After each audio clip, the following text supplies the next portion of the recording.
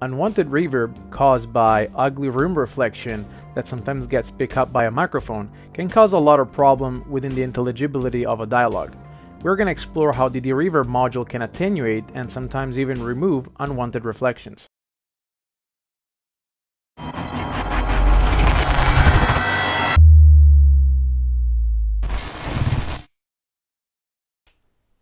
In this chapter, we're going to be talking about reverb and unwanted reverb.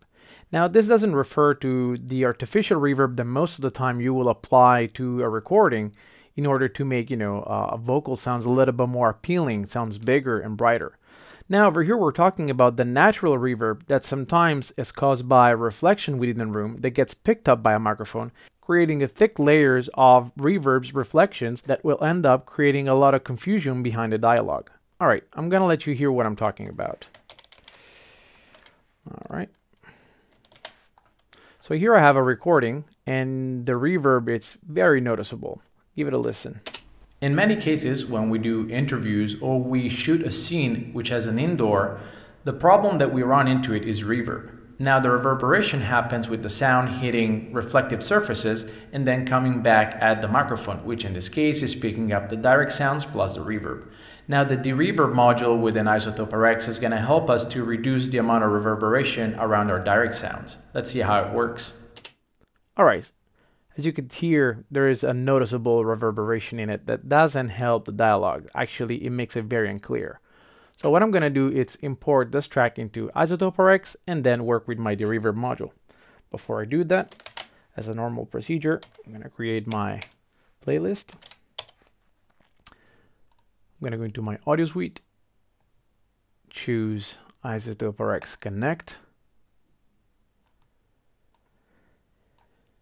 send it to repair, send. All right. I'm going to open my Reverb module, and there you have it. Now, I'm going to explain a little bit how the Reverb module works. The first thing you want to do is, again, if you don't know really what you're doing, there is always a menu that will tell you, in other words, what to do, or pretty much start setting up the module in the best way scenario. I generally work with this module with the Learn button. So the first thing I'll do would be to highlight the entire section, click Learn, and as you can see, the module is learning the profile of my reverb. Now, over here we have a set of sliders. Now, those are the sliders correspond to specific gate bands, and we have low frequency, low mids, high mids, and highs. And over here, pretty much, the Reverb module is telling you how much of each one of these specific bands he will attenuate. Within the reduction slider here, we can decide if we want more reduction versus, which means a little bit more of a drier signal versus a more reverberant signal. Now, the more we'll increase the reduction, the more isolation we're going to have between dialogues and reverb. Though, again, you will introduce a lot of artifacts, so you need to be very cautious with this reduction module. Now, another thing you could do would be to enhance the dry signal. This will pretty much split the reverberations plus the dry signal and enhance the dry signal. Again, reverb is divided in two sections. You have an early reflections, which corresponds to the first reflection that the sound is going to have as soon as it hits the adjacent walls, so the ceilings, the walls, and the ground. And then you have the late reflection, which are the one that in most cases create the most of the problems, which are the ones you want to try to attenuate with this module. Without any further ado, let's go ahead and give a preview of what this module has analyzed. Actually, I'm going to redo this. And I'm going to click on output only to hear what is extracting exactly.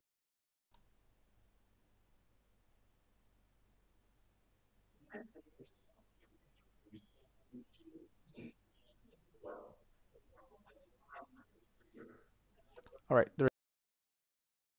Let's see if I remove the output only and I click on the enhanced dry signal, what the previous signal will let me hear. In many cases, when we do interviews or we shoot a scene which has an indoor, the problem that we run into it is reverb. Now, the reverberation, I'm going to try to raise a little bit the overall reduction. Let's see what happens. In many cases, when we do interviews or we shoot a scene which has an indoor, the problem that we run into it is reverb. Now the reverberation happens with the sound hitting reflective surfaces and then come. As you can hear over here, I have abused a little bit too much the reduction slider. So I'm gonna reduce this. And what I'll do right now is, again, highlight my entire selection and then use the compare button to compare the before and after I have manipulated the reverb through the reduction slider. So I'm gonna put my reduction slider at 2, press compare, and let's hear. In many cases, when we do interviews or we shoot a scene which has an indoor, the problem that we run into it is reverb. Now the reverberation happens with the sound hitting reflect. All right, let's see what happens if I change a little bit the amount of frequency reverb in the high range and bring this slider up to 4. Click and compare. So again, I've put this, I've kind of like took a snapshot of this module, and then I can compare the settings between the original, the second snapshot, and the third snapshot. In many cases, when we do interviews or we shoot a scene which has an indoor, original. In many cases, when we do the reverb. In many cases, when we do interviews or we shoot a scene which has an indoor, it sounds much better to me. So what I'll do is to give it a pass render. And as you can see already from the spectrum, we have cleared out a little bit of the reverb. And then over here, I could actually add a second module, which is a dialogue de-reverb. And what I'll do is just simply go into the settings and use just a light reverb attenuation. Again, within the reduction, I'm gonna lower it a little bit more. And I'm just gonna compare the before and after. All right, so we have original. In many cases, when we do and de-reverbed. In many cases, when we do interviews or we shoot a scene which has an indoor. Now, there is a little bit of artifacts, so what I'm going to do is to lower the reduction a little bit more.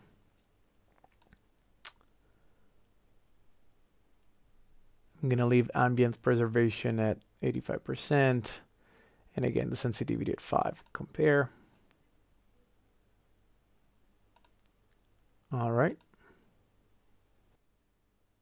In many cases, when we do interviews or we shoot a scene which I will select everything, render. And as I told you before, this module takes a little longer to process.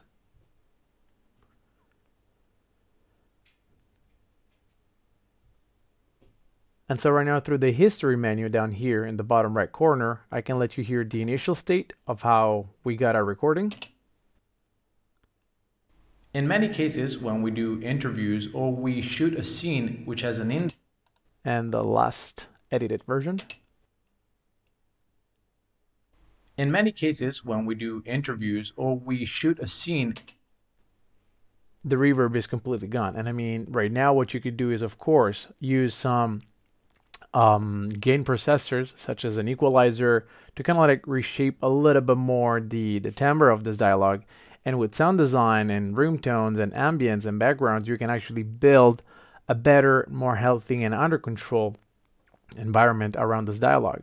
So what I'll do right now is to send it back into Pro Tools and render this. All right, so we have the before.